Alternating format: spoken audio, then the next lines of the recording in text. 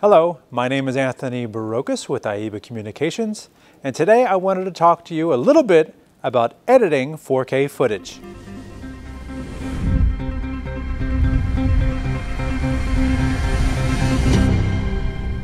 I want to show you a little bit about 4K on a PC. What I have is, I have a 4K stream, a shoot I did at a car shop, and I've laid down the clip in the timeline here.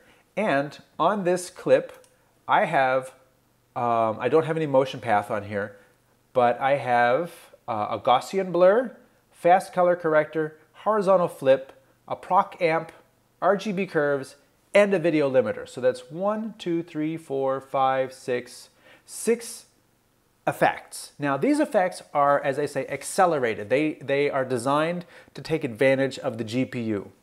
In addition to that, I now have an oval on top, a text layer, and this has a Gaussian blur, noise to dither the edge, and a horizontal flip, just because I wanted to throw another effect. So I have all of these, I have both of these things playing, and you click play, and it plays.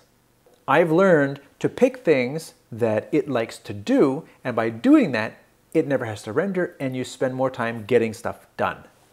So here's one thing I did. Now I add a motion path to it. So here she is, people walking by. You can see that it is playing back just fine.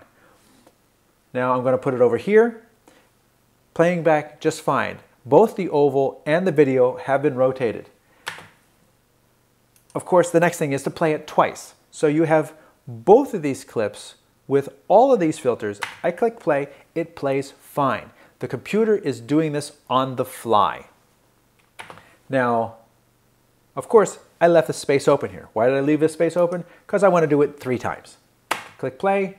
It's going to do the same 4K clip 3 times in real time with all the filters, full frame rate motion, full screen on a full HD monitor. So it's taking 4K and putting it down here on a 1080p monitor. I don't have a 4K monitor, but it's able to do this easily.